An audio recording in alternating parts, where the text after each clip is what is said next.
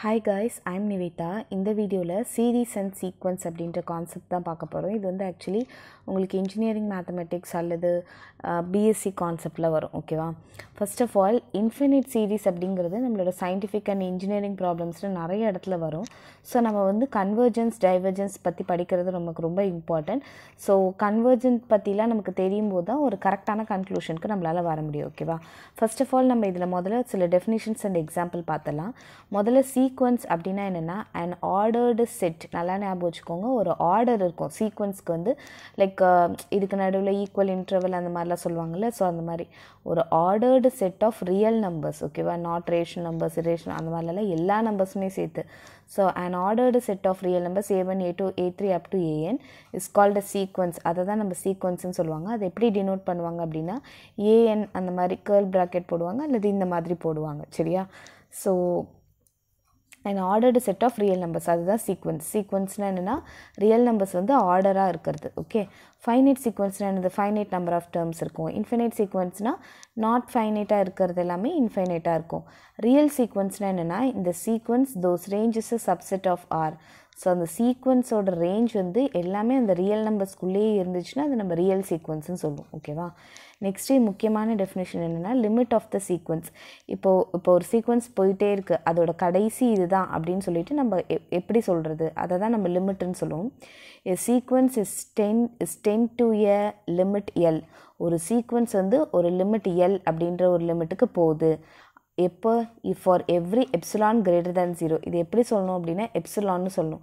எப்சிலான்னா actually என்னென்னா ரொம்ப small quantity, very very small குவான்டிட்டியை தான் சொல்லுவாங்க. ஓகேவா?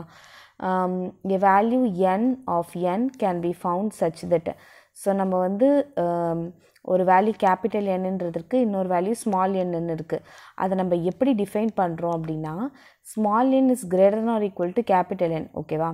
இப்போ நீங்கள் வந்து ஒரு கேபிட்டல் என் வந்து நம்ம நேச்சுரல் நம்பர்ஸ் அப்படின்னு வைக்கும்போது கண்டிப்பாக இந்த ஸ்மால் என் வந்து உங்களுக்கு நேச்சுரல் நம்பர்ஸை விட அதிகமாகவோ அல்லது ஈக்குவல் டுவாகவோ இருக்கும் அப்படின்றத சொல்கிறாங்க. ஓகேவா? அதில் என்ன சொல்கிறாங்கன்னா modulus of an minus limit. அதாவது an அப்படின்னா நம்ம இப்போ தான் பார்த்தோம் அந்த சீக்வன்ஸ் அப்படின்னு சொல்லிட்டு. ஸோ an மைனஸ் எல்லுனா இப்போ எப்படி சொல்கிறது, இந்த ஒரு நம்பர்ஸ் வந்து போயிட்டே இருக்குது. ஓகேவா? போயிட்டே இருந்தால் அது ஒரு கடைசியில் ஒரு நம்பரில் முடியுது. அந்த கடைசி முடிகிறது தான் நம்ம லிமிட்டுன்னு சொல்லுவோம். ஓகேவா? அப்போ அந்த சீக்வன்ஸ் மைனஸ் எல், இந்த லாஸ்ட் வேல்யூ அந்த மைனஸ் அந்த லிமிட்டை நம்ம மைனஸ் பண்ணும்போது இந்த மாடுலஸ்னால் என்னென்னா அதுக்கு இடையில இருக்க டிஸ்டன்ஸ்ன்னு சொல்கிறது. ஓகேவா? மாடுலஸ் எதை குறிக்குதுன்னா டிஸ்டன்ஸை குறிக்குது. ஸோ அதோட வேல்யூ கண்டிப்பாக less than epsilon. Less than எப்சிலான்னா எப்சிலானே ரொம்ப ரொம்ப சின்ன குவான்டிட்டி தான், அதை விட கம்மியாக இருக்கணும் அப்படின்னு சொல்கிறாங்க. ஓகேவா? எப்போ நமக்கு லிமிட் ஆஃப் த சீக்வன்ஸ் கிடைக்கும், இதுதான் கடைசி அப்படின்னா நம்ம ரெண்டத்தோட லென்த்து கண்டுபிடிக்கும் போது, டிஸ்டன்ஸ் வச்சு நம்ம அதோட லென்த்தை கண்டுபிடிக்கும் போது அதோட வேல்யூ லெஸ் தென் எப்சிலானாக இருக்கும். ஸோ அப்போ நம்ம சும்மா என்னன்றது என்னன்னு சொல்லணும்ல. அப்போ n greater than or equal to capital என்னன்னு சொல்கிறோம். ஓகேவா? சீக்வன்ஸ்க்கு ஒரு லிமிட் இருக்கும். எப்போ அப்படின்னா for epsilon greater than 0 value capital N of n can be found such that modulus of an minus l is less than epsilon for n greater than or equal to capital N. That is limit n tends to infinity an is equal to l. அதாவது இந்த மாதிரியான ஒரு sequence இருக்குது அப்படின்னா அதுக்கு limit எடுக்கும்போது அதோட value எல்லுன்னு வரணும். ஓகேவா? சரி. கன்வர்ஜென்ஸ்னால் என்னென்னா sequence an as a finite limit. First வந்து ஒரு ஃபைனைட்டான லிமிட் இருக்கணும். ஓகேவா? ஃபைனைட்னா என்ன கூடியது. ஸோ அதில் வந்து ஒரு லிமிட் இருக்குன்னா அது கன்வர்ஜென்ட் சீக்வன்ஸ்னு சொல்லுவாங்க. ஸோ கன்வர்ஜென்ட்டாக இல்லாததை நம்ம டைவர்ஜென்ட்டுன்னு சொல்லுவோம். இப்போ ஒரு சீக்வன்ஸ் போயிட்டே இருந்துட்டு ஒரு பர்டிகுலர் பாயிண்டில் அது வந்து முடிஞ்சிருக்கணும், ஃபைனைட்டாக இருக்கணும். ஓகேவா? அதை தான் நம்ம கன்வர்ஜென்ட் சீக்வன்ஸ்னு சொல்லுவாங்க. பவுண்டட் சீக்வன்ஸ்னால் என்னென்னா எ sequence an is said to be bounded. ஒரு சீக்வன்ஸ் வந்து நம்ம எப்போ பவுண்டட்னு சொல்லுவோம்னா if there exist a k such that an is less than k for every n. என்ன சொல்கிறாங்கன்னா இப்போது பவுண்டட்னா என்னது, இந்த ஒரு வட்டத்துக்குள்ளே இருக்கணும் அந்த மாதிரி தானே நம்ம சொல்லுவோம். ஸோ அதே மாதிரி இந்த ஏனுங்கிற சீக்வன்ஸ் வந்து இந்த நம்பருக்கு உள்ளே இருக்கணும். A sequence an is said to be bounded if there exists a number k such that an is less than k means what? It should be less than k. It should be bounded for every n. Okay va? It depends upon the value of n. Okay. Next is monotonic sequence. Monotonic sequence na என்னன்னா it's like either ஒன்று ஸ்டெடியாக increase ஆகணும் இல்லை ஸ்டெடியாக degrees ஆகணும். ஓகேவா? இப்போ இதில் பார்த்தீங்கன்னா an + 1 is greater than or equal to an ன்னு அர்த்தம். உங்களுக்கு வந்து அடுத்த நம்பர் an + 1 அப்படின்றது உங்களுக்கு an விட அதிகமாக இருக்கும். புரியுதா? அப்போ வந்து நெக்ஸ்ட் நம்பர் ஃபார் எக்ஸாம்பிள் இப்போ நீங்கள் என்னோட வேல்யூ 1ன்னு போட்டிங்கன்னு வச்சுக்கோங்களேன். இங்கே 1 போட்டிங்கன்னா a2 is greater than or equal to a1. அந்த மாதிரி அடுத்தடுத்த நம்பர் தான் உங்களுக்கு அதிகமாகிட்டே போயிட்டுருக்கணும். அதே மாதிரி டிக்ரீசஸ் ஸ்டெடிலி அப்படின்னா இப்போ an + 1 வந்து கம்மியாக இருக்கும் ஏஎன்னை விட. ஃபார் எக்ஸாம்பிள் இப்போ என்னோட வேல்யூ 1ன்னு எடுத்துக்கோங்களேன். அப்போ என்ன ஆகும்? a1 + 1 a2 is less than or equal to a1. புரியுதா? லைக் பெரிய நம்பர் வந்து கம்மியாக இருக்குது சின்ன நம்பரை விட. ஓகே, ஸோ அந்த மாதிரி எனக்கு கூறிக்கிட்டே போயிடுச்சு அப்படின்னு சொன்னால் அதை நம்ம டிக்ரீசஸ் ஸ்டெடிலின்னு சொல்லுவோம். போத் இன்க்ரீஸிங் அண்ட் டிக்ரீஸிங் சீக்வன்ஸை தான் நம்ம மோனோடானிக் சீக்வன்ஸ்னு சொல்லுவோம். மோனோடானிக் சீக்வன்ஸ் வந்து ஆல்வேஸ் டென்ஸ் டு லிமிட் அது வந்து லிமிட் இருக்கலாம், ஃபைனைட்டாக இருக்கலாம், இன்ஃபைனைட்டாக இருக்கலாம், என்ன வேணாலும் இருக்கலாம். சீக்வன்ஸ் விச் இஸ் மோனோடானிக், அதாவது மோனோடானிக்னானது ஒன்று இன்க்ரீஸ் ஆகிட்டே போகிறது அல்லது டிக்ரீஸ் ஆகிட்டே போகிறது. அப்படிப்பட்ட ஒரு சீக்வன்ஸு பவுண்டட்னா இந்த வேல்யூக்குள்ளே இருக்கணும் அப்படின்னு இருந்துச்சுன்னா நம்ம அதை கன்வர்ஜென்ட் அப்படின்னு சொல்லுவோம். சரியா? Sequence which is monotonic and bounded is convergent. இப்போ இங்கே பாருங்கள் 1 4 7 10லாம் அப்படி இன்க்ரீஸ் ஆகிட்டே இருக்குது. So monotonic sequence. இதில் வந்து 1 அடுத்த நம்பர் பார்த்திங்கன்னா 1/2 அதை விட சின்ன நம்பர். ஏன்னா 1/2ஓட வேல்யூ என்னது 0.5ன்னு வரும். சரியா? 0.5. 1/3னா 0.3ன்னு வரும். அந்த 1/4னா 0.25ன்னு வரும். ஸோ இதெல்லாம் கம்மியாகிட்டே தானே இருக்குது. So it's a monotonic sequence தான். ஆனால் இது பாருங்கள் 1 ஃபஸ்ட்டு அதிகமாக இருக்குது, அப்புறம் -1 கம்மியாகுது, அதிகமாகுது. ஸோ இந்த மாதிரி அதிகமாகவே ஆகாமல் ரெண்டும் மாறி வந்துச்சுன்னா it's not a monotonic sequence அப்படின்னு சொல்லுவோம். சரியா? சரி, இப்போ நம்ம வந்து சீக்வன்ஸை பேஸ் பண்ணி சில ப்ராப்ளம்ஸ் தான் பார்க்க போகிறோம். இப்போ general term of the sequence கேட்டிருக்காங்க. 1/3, -2/3², 3/3³ -4/3⁴. எப்போவுமே வந்து நல்லா ஞாபகம் வச்சுக்கோங்க. இந்த இடத்துல வந்து உங்களுக்கு ஒரு நம்பர் விட்டு ஒரு நம்பர் வந்து மைனஸ் வருது. கரெக்டாக? செகண்ட் நம்பரில் வருது, ஃபோர்த்து நம்பரில் வருது. ஸோ அப்போ என்ன பண்ணலாம் அப்படின்னா -1 to the whole power of n - 1 அப்படின்னு எழுதிடலாம். ஏன் அப்படி சொல்கிறேன் அப்படின்னா, இப்போ நீங்கள் வந்து 1ன்னு போட்டிங்கன்னு வச்சுக்கோங்களேன். 1 - 1ஓட வேல்யூ 0. எனிதிங் பவர் 0ஓட வேல்யூ 1ன்னு ஆகிடும். அப்போது உங்களுக்கு வந்து அந்த ஃபஸ்ட்டு டேர்முக்கு வந்து நெகட்டிவ் சிம்பிள் வராது. ஓகேவா? எப்போவுமே ஞாபகம் வச்சுக்கோங்க. ஒரு சிம்பிள் விட்டு தள்ளி உங்களுக்கு மைனஸ் இருந்துச்சு அப்படின்னு சொன்னால் இந்த மாதிரி ஃபார்மேட் ஃபாலோ பண்ணும். -1 பவர் n - 1. நெக்ஸ்ட்டு பாருங்கள் 1 2 3 4 அந்த மாதிரி தானே நியூமரேட்டரில் போயிட்டுருக்கு. அதனால் n போட்டுக்கலாம். டிவைடட் பை ஃபஸ்ட்டு 3 இருக்குது, 3² 3³ 3/4 இருக்கப்போ 3 n அப்படின்னு நம்ம போட்டுக்கலாம். சரியா? அடுத்தது 1/2 the whole square, 2/3 the whole square, 3/4 the whole square இருக்குது. அப்போ மேலே பாருங்கள் 1 2 3 4 இந்த மாதிரி தானே போகுது. ஸோ அதை nன்னு வச்சுக்கலாம். Divided by 2 3 4 5. ஆக்சுவலி மேலே வந்து 1லேருந்து ஸ்டார்ட் ஆகுது. ஓகேவா? கீழே வந்து ஆனால் உங்களுக்கு 2லேருந்து தான் ஸ்டார்ட் ஆகுது. ஸோ அப்போ நீங்கள் என்ன பண்ணலாம்? n டிவைடட் பை n + 1 அப்படின்னு போடலாம். டு த ஹோல் ஸ்கொயர்னு வந்திருக்கும். நெக்ஸ்ட்டு 2² 2 அந்த மாதிரிலாம் வருது. லைக் உங்களுக்கு ஸ்டார்ட் பண்ணுறதே எப்படி தான் ஸ்டார்ட் பண்ணுதுன்னா 2லேருந்து தான் ஸ்டார்ட் பண்ணுது. ஸோ அதனால் நம்ம எப்படி எழுதிக்கலாம் அப்படின்னா n + 1ன்னு எழுதிக்கலாம். ஏன்னா நம்ம நார்மலாகவே என்னோட வேல்யூ 1லேருந்து தான் சப்ஸ்டிடியூட் பண்ணுவோமே. ஸோ அதனால் 2² இருக்கிறத வந்து n + 1 the whole square divided by n + 1 factorial. 3² அடுத்தது அப்படியே தானே வரும். 2 + 1 the whole square divided by 2 + 1 factorial.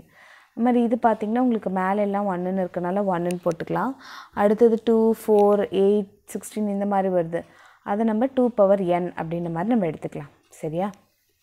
Next வந்து பார்த்திங்க 2 power n 2 power 1 2 power 2 2 power 3 2 power 4 அந்த மாதிரி வருது. நெக்ஸ்ட்டு பார்த்திங்கன்னா prove that the sequence is convergent. இந்த சீக்வன்ஸை நம்ம கன்வர்ஜென்ட்டுன்னு சொல்லணும். எப்படி சொல்கிறதுன்னு பார்க்கலாமா? ஃபஸ்ட்டு வந்து நான் என்ன எடுத்துக்கணுன்னா இந்த சீக்வன்ஸை அப்படியே un எடுத்துக்கணும். un is equal to n divided by n² + 1 அப்படின்னு எடுத்துக்கிறேன். நெக்ஸ்ட் வந்து un + 1 அப்படின்ற ஒரு வேல்யூ எடுத்துக்கிறேன். அப்போனா என்னென்னா n இருக்கிற இடத்துலலாம் n + 1ன்னு போடணும். அப்போ இங்கே n இருக்கா? n + 1ன்னு போடணும். இங்கே n² + 1ன்னு இருக்கா? இப்போ n + 1 the whole square + 1 அப்படின்றத போட்டுக்கணும். ஓகேவா? இப்போ என்ன பண்ணணுன்னா un + 1லேருந்து un நீங்கள் மைனஸ் பண்ணணும். ஓகே, நான் அதுக்கு வந்து உங்களுக்கு ஸ்டெப்ஸ் காட்டுறேன். un + 1லேருந்து un மைனஸ் பண்ணணும். un + 1னா நமக்கு ஏற்கனவே தெரியும், இங்கே கண்டுபிடிச்சி வச்சுருக்கோம்.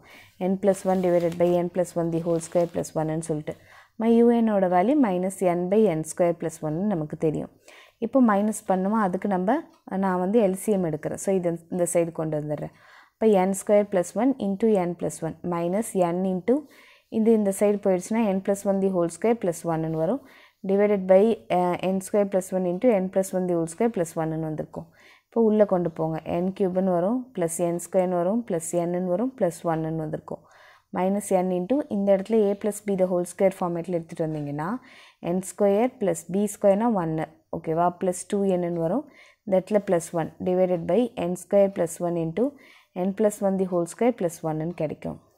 இப்போ இந்த இடத்துல பார்த்தீங்கன்னா திருப்பி நம்ம n வந்து உள்ளே கொண்டு போகிறோம். So minus n cube minus n minus 2n square minus n வரும். Minus n க்யூபும் plus n க்யூபும் cancel, n minus n cancel. சரியா, அப்போ உங்களுக்கு ரிமைனிங் என்ன இருக்குது, n ஸ்கொயர் மைனஸ் 2n ஸ்கொயரோட வேல்யூ மைனஸ் n ஸ்கொயர்னு வருது. அடுத்தது இந்த இடத்துல மைனஸ் என்னன்னு இருக்குது, இந்த இடத்துல ப்ளஸ் ஒன்னு இருக்குது. Divided by n square plus one into n plus one the whole square plus one அப்படின்னு நமக்கு கிடைக்குது. சரியா, ஸோ இப்போது வந்து நமக்கு இதில் வந்து நீங்கள் என்ன பண்ணலான்னா ஃபுல்லாகவே இன் டேர்ம்ஸ் ஆஃப் என்லே இருக்குது. இப்போ எண்ணுக்கு பதிலாக ஒன்னுன்னு சப்ஸ்டியூட் பண்ணுங்கள். இந்த இடத்துல 1 சப்ஸ்டியூட் பண்ணிங்கன்னா உங்களுக்கு மைனஸ் ஒன்னு வந்திருக்கும். 1 சப்ஸ்டியூட் பண்ணிங்கன்னா மைனஸ் 1 ப்ளஸ் ஒன்னு வரும். டிவைடட் பை இந்த இடத்துல 1 சப்ஸ்டியூட் பண்ணிங்கன்னா 1 ப்ளஸ் 1 2ன்னு வரும். இந்த இடத்துல 1 சப்ஸ்டியூட் பண்ணிங்கன்னா 2 ஸ்கொயர் ப்ளஸ் 1 அதாவது 4 ப்ளஸ் ஒன்னு வரும். 4 ப்ளஸ் ஒன்னோட வேல்யூ 5, 5 இன்ட்டு 2 வந்து 10ன்னு வரும். மைனஸ் 1/10ன்னு வந்திருக்கும். தட் இஸ் உங்களுக்கு ஒரு நெகட்டிவ் வேல்யூ வருது. கரெக்டாக? ஸோ அப்போ இதில் எப்படி எழுதியிருக்காங்கன்னா un plus one minus யூஎனோட value less than 0ன்னு வருது ஃபார் ஆல் n அப்படின்னு எழுதியிருக்காங்க. So un plus one minus UN is less than 0. அப்போ உங்களுக்கு என்னென்னு தெரியுது, யூஎனோட வேல்யூவை இந்த சைடு கொண்டு போனீங்கன்னா un plus one is less than யூஎன்னு தெரியுது. அப்போது நம்ம ஏற்கனவே பார்த்துருக்கோம் என்னது, இந்த மாதிரி an plus one is less than or equal to an இந்த மாதிரிலாம் இருக்குல்ல. ஸோ அப்போது நமக்கு என்னன்றது தெரியுதுன்னா it's like bounded below by 0 அப்படின்றது தெரியுது. ஓகேவா, இட்ஸ் லைக் கொஞ்சம் டிக்ரீஸ் ஆகிற மாதிரி இருக்கு இல்லையா. ஸோ அதனால் வந்து bounded below un, that is un is bounded below by 0. அப்போ அந்த சீக்வன்ஸை வந்து நம்ம கன்வர்ஜென்ட்டுன்னு சொல்லிடுவோம். சரியா, நம்ம தான் சொன்னோமே ஒன்று மோனோடானிக்காக இருந்து, இப்போ இதுவேலேருந்தே தெரியுது உங்களுக்கு மோனோடானிக்லி டிக்ரீஸிங்னு தெரியுது. அதுக்கப்புறமேட்டு லைக் இது bounded below by 0. Okay, so அதனால் ஏன்னா இங்கே வந்து லெஸ் தேன் 0 அந்த மாதிரி இருக்கு இல்லையா. ஸோ அதனால் வந்து இட்ஸ் அ கன்வர்ஜென்ட்னு வருது. இன்னொன்று எப்படி பண்ணலான்னா limit n tends to infinity யூஎனோட value போட்டுக்கலாம். அப்போ பாருங்கள், limit n tends to infinity யூஎனோட value எனக்கு ஏற்கனவே தெரியும், n divided by n square plus ஒன்னு சொல்லிட்டு. இப்போ நான் என்ன பண்ணுறேன்னா எல்லா இடத்துலையும் டிவைடட் பை n ஸ்கொயர்னு பண்ணிக்கிறேன். ஓகேவா, ஏன்னா n டென்ஸ் டு இன்ஃபினிட்டின்னு இருக்கிறதுனால divided by n square divided by n square divided by n ஸ்கொயர்னு பண்ணும்போது n ஸ்கொயர் கேன்சலேஷனா 1/n வரும். n ஸ்கொயர் கேன்சலேஷனா 1 ப்ளஸ் 1/n ஸ்கொயர்னு வருது. இப்போ n-க்கு பதிலாக இன்ஃபினிட்டின்னு போடும்போது 1/∞ வேல்யூ 0 பை 1 ப்ளஸ் 1/n ஸ்கொயரோட வேல்யூ இன்ஃபினிட்டி, 1/∞ வேல்யூ 0ன்னு வருது. ஸோ 0. ஓகேவா, ஸோ அதனால் அது வந்து நமக்கு இப்படியுமே நம்ம வந்து கன்வர்ஜென்ட் அப்படின்றத சொல்லலாம். ஓகே, தேங்க்யூ ஃபார் வாட்சிங்.